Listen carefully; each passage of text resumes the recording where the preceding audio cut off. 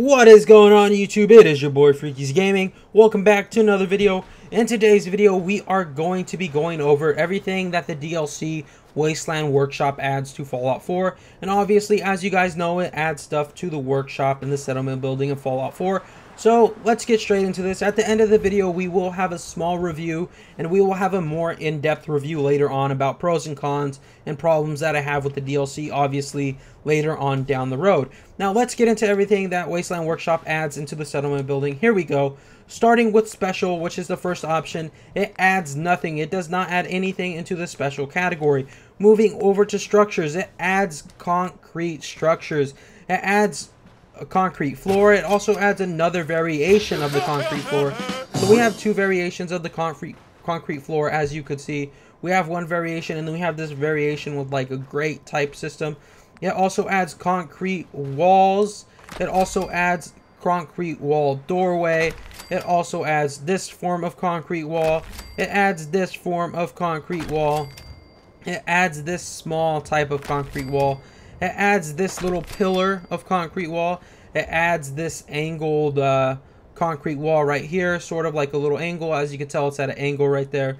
It also adds a concrete angled doorway. I believe you could butt these up with the other angles, but I can't for some reason right here, which doesn't make any sense to me. But there you go. You have an angled doorway, and then we have a curved.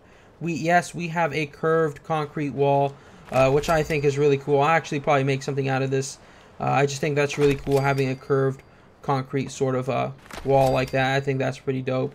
And I'm just gonna pop it in there, and I just made a concrete circle for no reason. Now I'm gonna take all these concrete walls down, and I will see you guys in a sec. Moving on into concrete roofs, it adds two types of concrete roofs.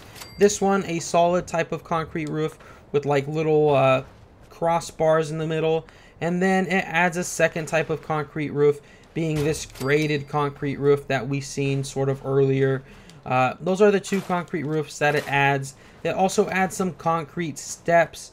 These steps don't go up that high, but they go high enough if you were building a small platform, as you could tell. They also have another small form of concrete steps. As you can tell, this one is very tiny compared to the other one. This one is more for building houses in the air and stuff like that, and this one is for more of building like houses on the ground, like a cabin or something like that. Then this brings us into the railing that's added into the game. We have this single type of railing. We also have this curved type of railing, which I think is really cool. We also have this small type of railing here, and then we have this type of Disneyland sort of amusement park railing right there. We have those pieces of railing, which I think is really cool. Also, I just think everything about this DLC is cool, and since it does add stuff to the settlements, and the settlements, to be honest, were a little bit weak at first. Now we go to doors. We have some new doors in the game. More specifically, a power door. And basically what a power door is as you guys probably can guess, the power door obviously needs power to run. Now the power door, as I was saying, as you can tell, we now have power doors in the game. As you can see, I could turn it off and the door closes, and I could turn the switch on and the door will open. Really don't see how that's useful. Would like an automatic door, not really a power door. That's just my opinion.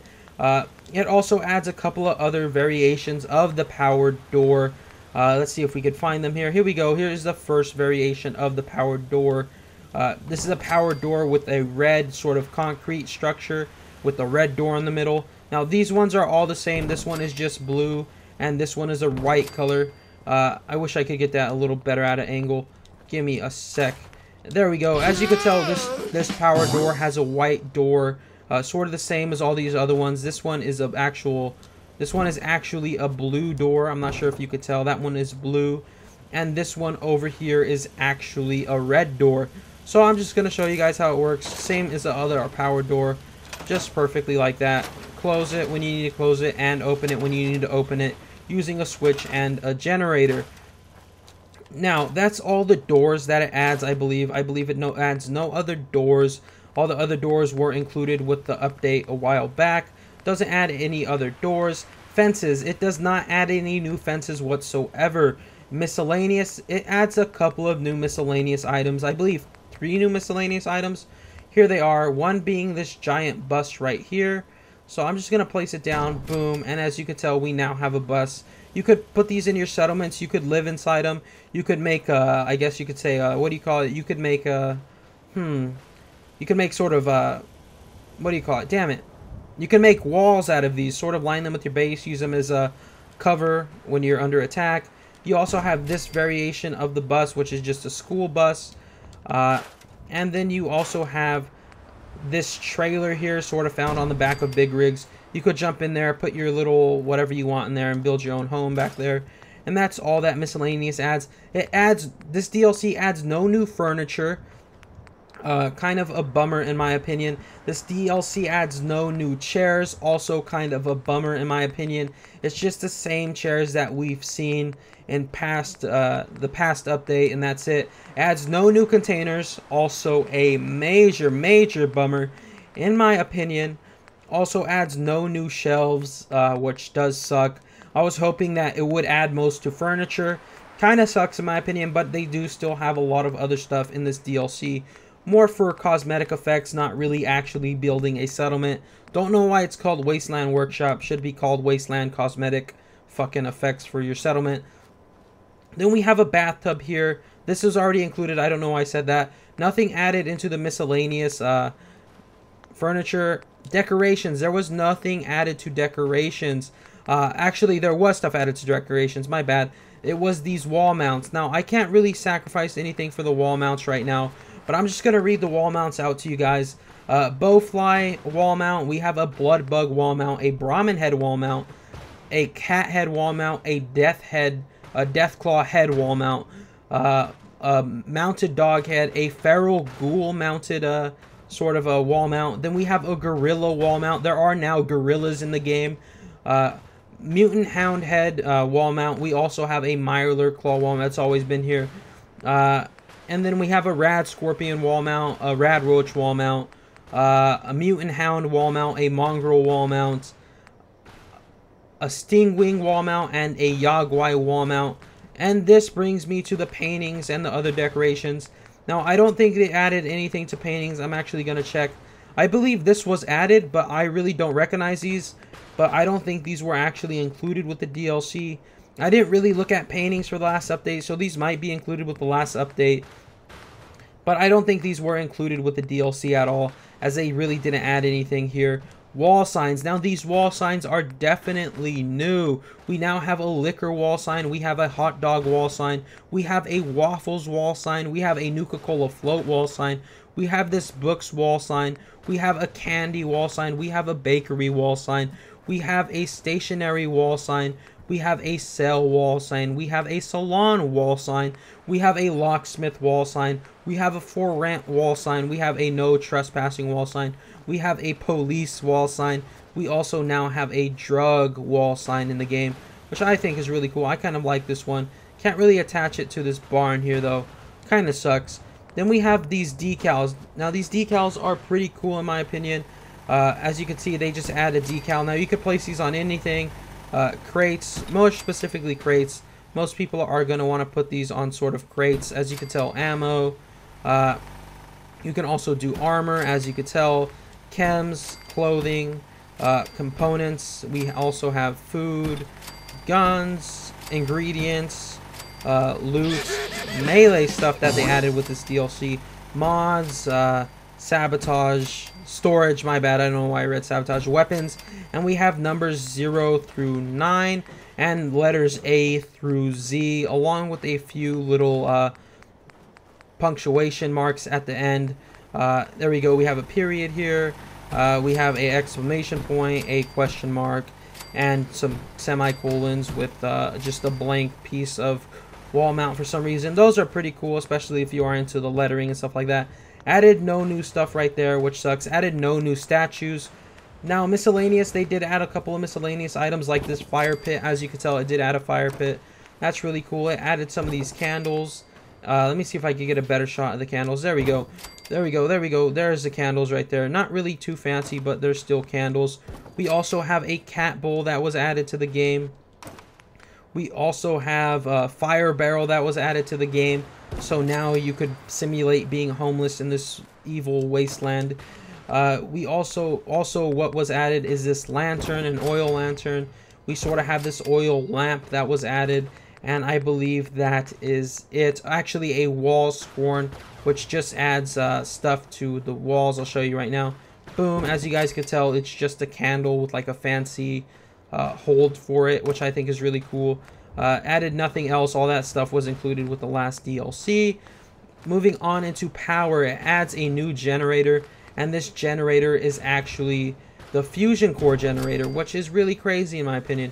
So I'm going to put that fusion core generator away, as I am not going to place it down. But it does add 100 power, so you could power an entire settlement with that alone. Adds no new switches, but does add trip wires, my bad, not trip mines. And that's about it. It adds new lights. I'll show you guys right now on this little circle here. We have this light right here, which is just a cage wall light.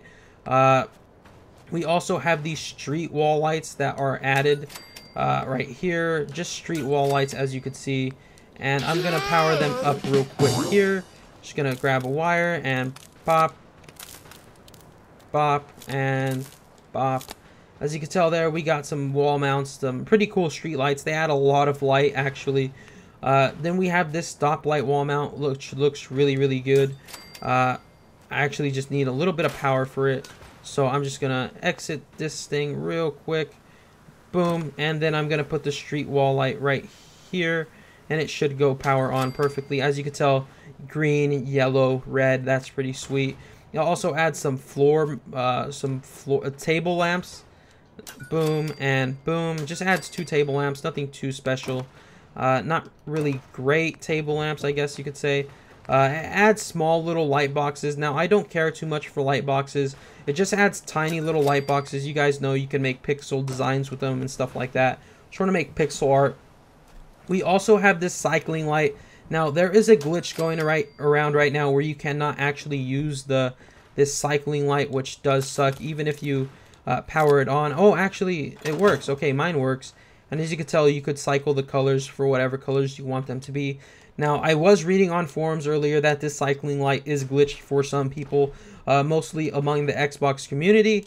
So if you are on Xbox, I do apologize if that does not work for you. But you could tell I could just change the color of the lights, and that is pretty fucking cool, dude. That is absolutely amazing in my opinion right there. That's probably the sweetest part of the DLC. No, I'm just kidding. The sweetest part of the DLC is traps, and I'll show you guys the traps in a second here. Now, moving on to neon, it adds a bunch of neon stuff. It adds the whole alphabet in neon and white. It adds the whole alphabet in neon and red. It also adds the whole neon alphabet in orange, yellow, green, blue, and purple. And it only adds 1 neon open sign, which I think is really cool. And it sort of has that old school open, and it's not actually turning on, which kind of sucks. So I'm just going to put that away.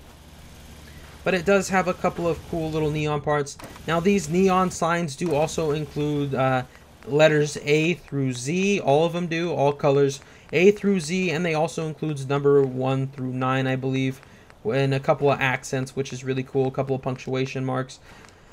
And then we move over to defense. It does not add any turrets or any guard posts, but it does add traps. Now, these traps vary. We have a trap door here. Now, the trap door sort of has to be built on top of stairs or on top of like a place where you don't want people to go, somewhere where really they just fall into. So I'm just going to put some stairs here real quick for sake of video. Boom. And then apply the trap door in traps, which is way in the heck over here. There it is. Boom. Lost it for a second. Found it. And then we have the trap door right here. Boom. I'll just put that right there. And as you can tell, the trap door, you obviously walk on it and you would fall through. That's pretty sweet. Trapdoor, not only does it add trapdoor, it also adds this flame, not the flamer, my bad. It also adds this powered spring trap, which basically is what it says it is a powered spring trap. You place that down and you would go over it. Actually, I need some power for this bad boy. So I'm going to grab some power from my Jenny here and just lead it over here. Or maybe I'll take it outside and place it right here, and then I will add something like that. And as you can tell, it just goes when it needs to. Now, you need sort of a switch for this, which does suck, which does make it really, really crappy in my opinion. But back to traps. If we go over to traps again, we see that we have this one, and we now have a spring trap. Now this spring trap is pretty cool, as it does not require power, and it's sort of activated by this pressure plate. You stand on it, and then that thing would come out and obviously kill any raiders or anything like that that was standing on top of them. We also have this saw blade trap, which is really cool. So I'm just gonna pop on the Wasteland. I'm gonna pop on the workshop thing, attach this, and as you can tell, it sort of just goes like that. Really doesn't do high damage against you. I guess these aren't supposed to damage you. They are designed to damage the enemy. Taking off that, we now have these little spike traps. So you just put these spike traps down, and they're pressure activated, so if an enemy walks on them, they just come up and hit the enemy. Also really cool. Let's go more into this. We also have new resources. Water, a new water resource. Now, you know, you could get from the pump here. Now you could also have this water resource, which is a water pump that produces 10 water, and it requires 4 electrical though, which does kind of suck even if you power it on. But it's really awesome that you can now build a large water pump on land, and you don't really need to be near water anymore. It doesn't add any new food, but it does add a garden plot in the miscellaneous option. It also does add, I believe this was added with the last update, but it could have been added with the DLC. Traders will now actually come to your area and sort of hide under there. And the garden plot is really the only thing that they added in resources. So I'm going to open this up here. I'm going to go to food, and as you can tell, obviously on this garden plot you could place things like carrots and so on and so forth. It does not add any new stores, which does suck. It does not add anything in the crafting, which does suck. The cages, now the cages are the biggest part. Now you could build as many cages as you want, which is really cool. As you could see here, it's a dog cage. Now once you place the cage down, you need to power on the cage. Once you power on the cage, now this is applied to all cages. Once you power on the cage, then you gotta either be asleep or you have to be away from your settlement to capture creatures. As you can tell, I have some cages over here, and we'll get more into that in a second.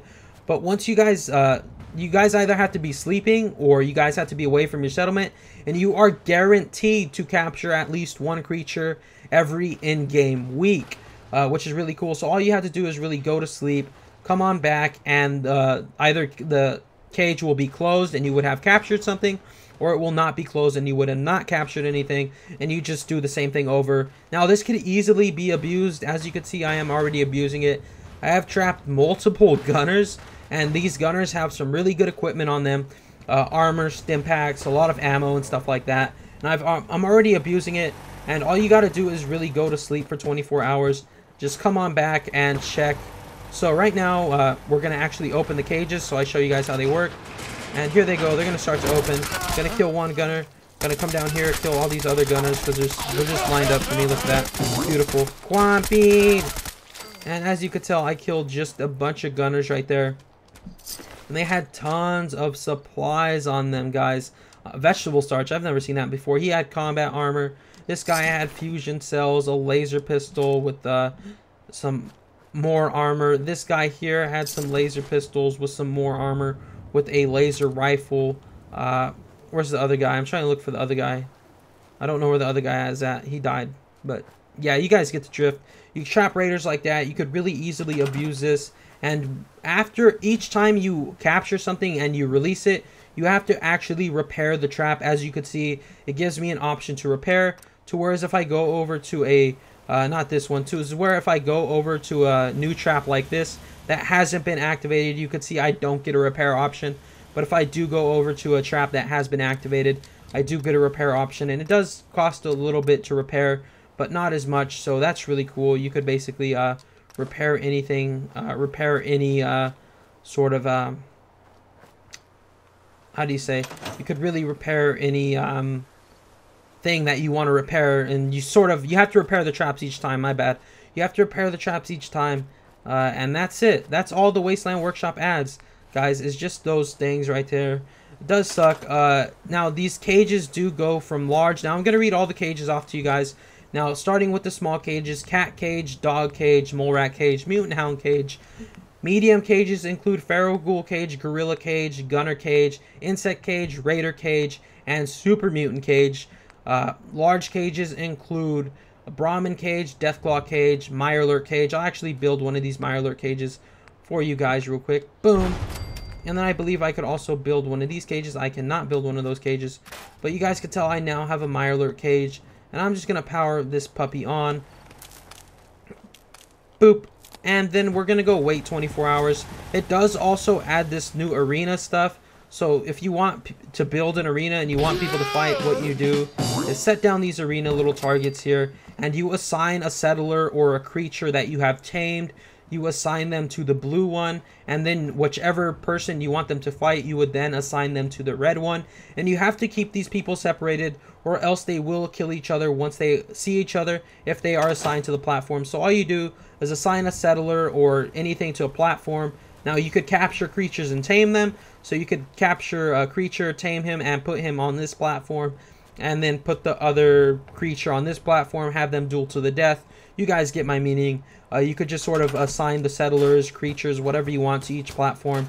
And obviously, red team versus blue team. Once you assign them, they just go at it and start killing each other. It also adds this beam emitter. I can't actually build it since I don't have the perk, which just calms nearby enemies. And it also adds a quitting timer. Now, this quitting timer is very cool, as it just makes a little bell sound. I think it's pretty awesome. I like the sound it makes. So generators, boom, power it up, and put it right there, and then deactivate, and there you go. That tells the enemies to fight, and this tells them to stop, I think.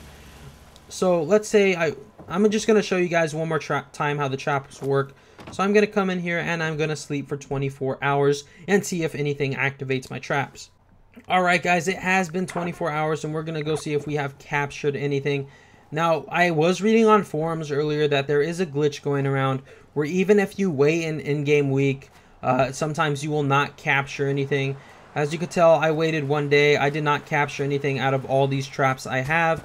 I did not capture Mirelurk. I didn't capture anything. So I'm going to go wait until we actually capture something. Again, there is a glitch going around right now where even if you wait the in-game week, because in the beginning, if you guys don't know, when you set down a trap, the game will tell you you are guaranteed to capture something with your trap between 1 and 7 in-game days.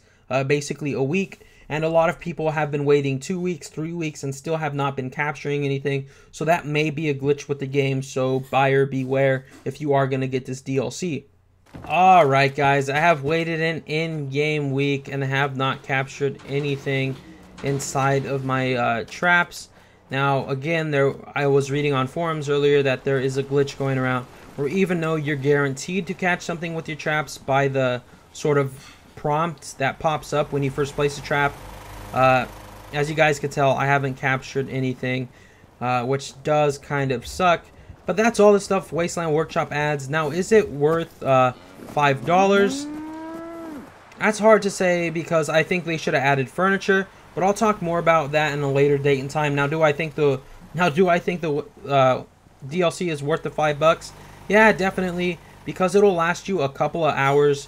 Probably longer than Automatron will because it has to deal with settlements. When you're building a settlement, it does take a long time to gather the supplies to actually build all of this stuff, which is really crazy. So, is it worth $5? Yeah, it's going to last you probably longer than Automatron did. And with $5, honestly, guys, what can you get? A bag of chips, maybe a meal at McDonald's if you get it off the value meal, but you really can't get anything for $5.